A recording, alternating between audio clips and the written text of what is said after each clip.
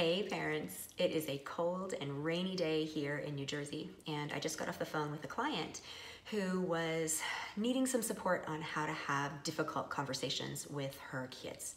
And it got me thinking about the kinds of questions that kids ask. They've always asked questions, and they've always asked them at times where they seem to be really good at catching us off guard. But given everything that's going on in the world right now and access to media in a way that we've never had before, some of the questions that kids are coming to us with are bigger.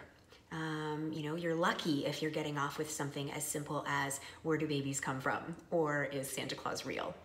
It's more likely that you're getting things like, who is George Floyd? Or, why do Black people keep getting hurt?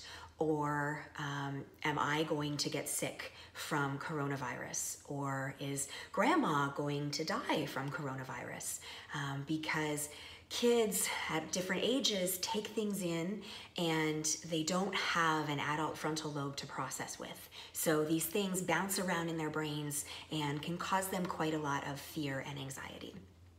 The good news is that there are some strategies that you can implement regardless of the age of your child and regardless of the question that they spring on you.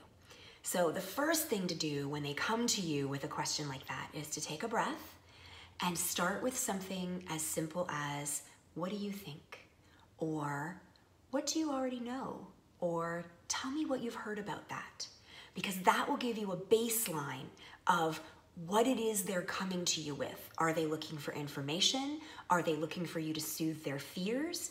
Or, particularly with older kids and teenagers, are they looking to have a conversation because they're starting to form their own ideas, opinions, and identity separately from their parents and their family members? So no matter what the question is, if you start from there, it's going to give you a way to start gradually diving in more deeply.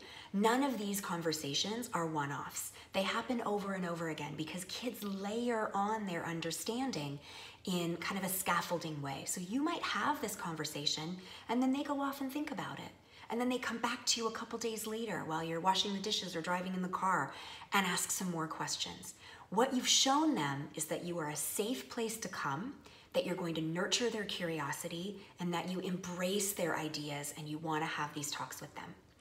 Another great strategy that I love to use is saying something like, that's a really big question, or that's a really important question, and I don't know all the answers. Can we research that together? Can we explore that together? They love being involved in the conversation, and it's really important for them to know that the adults don't have all the answers either. There are some really awesome podcasts that you can go to learn more about how to have these difficult conversations. I'm going to post a link to one called the Rad Child Podcast in the comments. Or you could always reach out to your friendly neighborhood parent coach for some ideas and strategies that are specific to your family. I hope this helps. Thanks.